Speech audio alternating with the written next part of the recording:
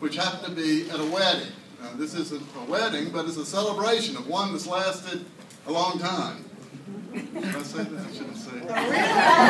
A really long time. We're not far behind. So, and this tells us a lot about what God is like. So I wanted to read this. The next day there was a wedding celebration in the village of Cana in Galilee. Jesus' mother was there, and Jesus and his disciples were also invited to the celebration.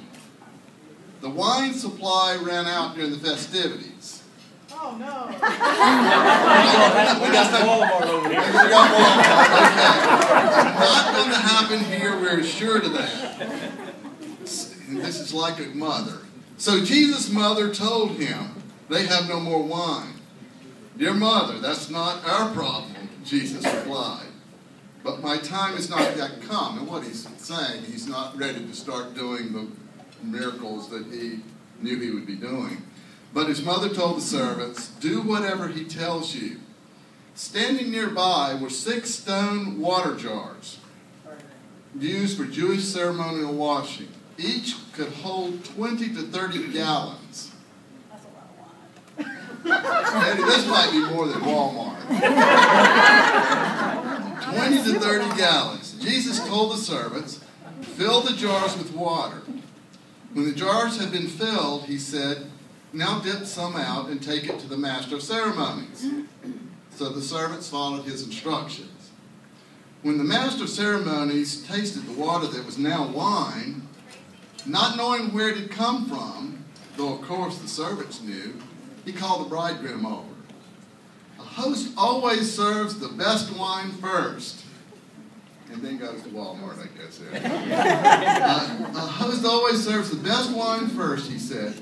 Then when everyone has had a lot to drink, he brings out the less expensive wine. But you have kept the best until now. This miracle at Cana in Galilee was the first time Jesus revealed who he was. And I'm just going to make 2 very brief comments. One is Jesus shows us what God is like. And what he shows us is God loves a party. And I know in saying that, some of you are feeling sort of, that just doesn't sound right. That's not God, is it? But here is God showing up at a wedding celebration. These Jewish celebrations were real events. Dancing and singing and a lot of joy. The second thing that's pretty obvious is that when God gives gifts, he's extravagant. It was 20 to 30 gallons of water that were turned to wine. That would probably take care of this event tonight and several more events. Jesus didn't just give them a couple of bottles. He was extravagant in the gift that he gave to this wedding couple and this family. And as Eddie and Ann and I were talking about this the other day, one of the comments that they made was how it's been the grace of God that's gotten them through 50 years together. And I can say for my wife and I, we'd say the same thing. And you know, in the same way that God was here celebrating in the midst of this party, he's been in the middle of Ann and Eddie's relationship, and he's given to you extravagantly. And you've loved other people well as a response to that. And so tonight is a night to celebrate, knowing God's grace in Eddie and Ann's individual lives, but in their life together and in their 50 years of marriage. His grace and goodness to them that's been extravagant. It does remind me of a quote that I heard some years ago from a British author by the name of G.K. Chesterton. And he said one time about Christianity, he said, you know, I think what it does is provides the boundaries for good things to run wild.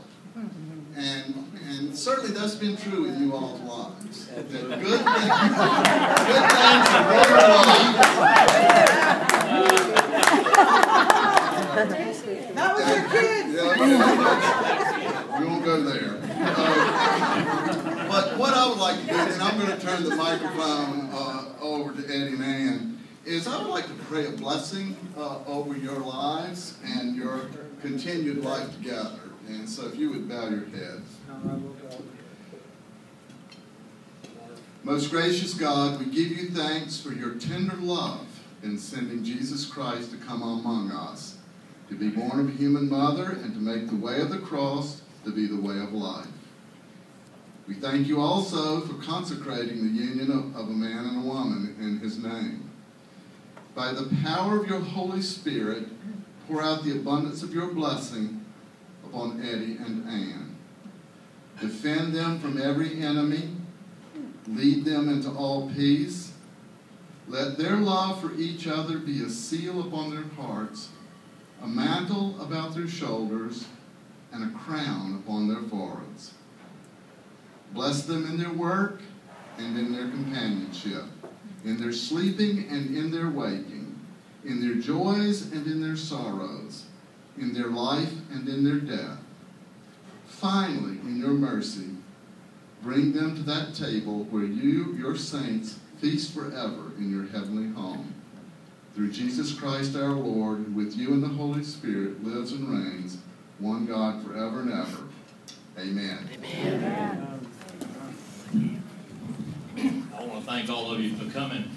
I talked John into coming to this thing because I knew once we got here we were going to have what you might say a mixing of the spirits. But he's been a great friend for a great number of years, and I want to thank y'all so much for helping Ann and I celebrate this event in our lives. At my age, the first thing I always wanted to do when I went somewhere was find out where the bathrooms were. If y'all look to the rear, they're back there. And Milton, we don't have any adult diapers here either. But we want y'all to have a great time. Paula has been kind enough to put together a great bunch of musicians for us. Yeah. And I'm going to let Ann talk a little bit, and we'll have some fun. Okay. I get the mic and you don't have to listen. This is my party. And we did not have a wedding 50 years ago. We eloped. So I'm going to read this passage that is written for most and read at most weddings. Because I've done all this perfectly. And everybody out there knows me well. And so I know you're going to know that I've done this perfectly. If I speak in the tongue of men and angels and have not love, I am a resounding gong or a clanging cymbal. And as for king, do not say a word. Love is patient, love is kind. It does not envy, it does not boast. It is not proud or rude or self-seeking or easily angered. Keeps no record of wrongs. It does not delight in evil, but rejoices in the truth. It always protects, always trusts, always hopes, always perseveres. Love never fails. Well, 50 years ago, this is agape love, by the way. This is the way God loves, perfectly. And it's not the way I have loved. And so I have to say that Eddie has heard a lot of resounding gongs and clanging cymbals. He has also heard me not being extremely patient or kind. And we had this family discussion with some cousins not too long ago about the choices we were making 50 years ago. And so Eddie and I chose to get married. And what is amazing about that is Eddie's choices.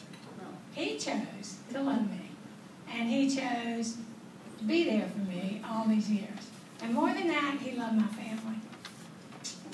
And he has been patient and kind. And most of you would agree that Eddie is a lot more patient than I am.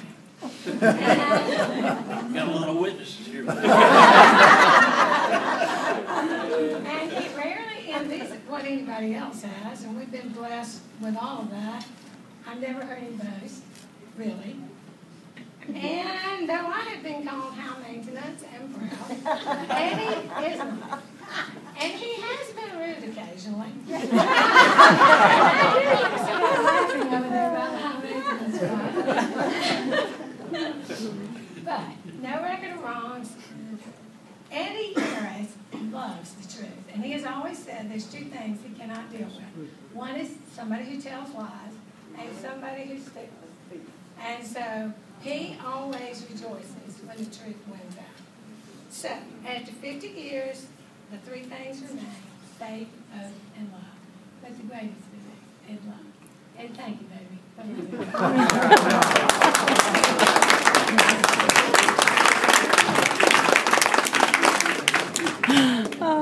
You know, some years ago, Ann was involved in a Bible study.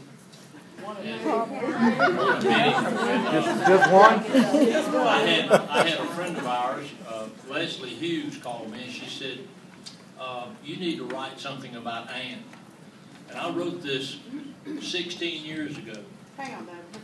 Can everybody hear at the back? Can y'all hear? Yes. Okay, good. Go ahead. This is to my wife, Miss Ann, as she is affectionately known to all of our friends and children. Leslie asked that I write a small piece on what you meant to me. Actually, with some embarrassment, I have been remiss in doing this for you for a long time. So being the candid fix-it man, a marriage may be made in heaven, but the maintenance must be done on earth. And being somewhat akin to a biblical scholar would say, nevertheless, let every one of you in particular so love his wife, even as himself, and the wife see that she reverences her husband. With this in mind, Ann is a wonderful creature of many talents, which include psychology. She can take any mood I conjure up and deal with it in a manner to make the worst of me feel better. Finance. She is a family banker and has an exceptional ability to use our resources with prudence and good judgment, turning the basket of little fishes into one that pays large multitude of obligations, so to speak. Motherhood. She has always provided good advice based on her religious and moral principles regarding our grown children and their friends. I am constantly amazed at the relationships which have been developed over the years and individuals who seek her advice. I once heard her say that your decisions can take you out of God's will, but never out of God's reach. She's a friend. The first step to wisdom is silence. The second is listening. Ann takes the worst of us and finds an advantage, and moreover, I envy her ability to listen with interest and compassion from the smallest child up to my 85-year-old mother. Got to realize this, I wrote this 16 years ago. Wife, last but by no means least, Ann has provided everything that any husband could wish. Be assured that in 36 years of marriage, I can't say that we've never had an argument. But she has the ability to ensure that our marriage has remained a duet instead of a duel. As a businessman who is always seeking success in the right deal, Ann also keeps me aware that success in marriage is more than finding the right person.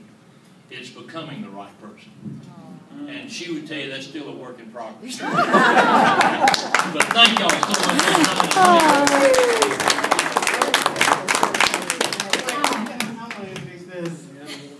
The sky has fallen and pigs are flying. Y'all better get your video cameras out, because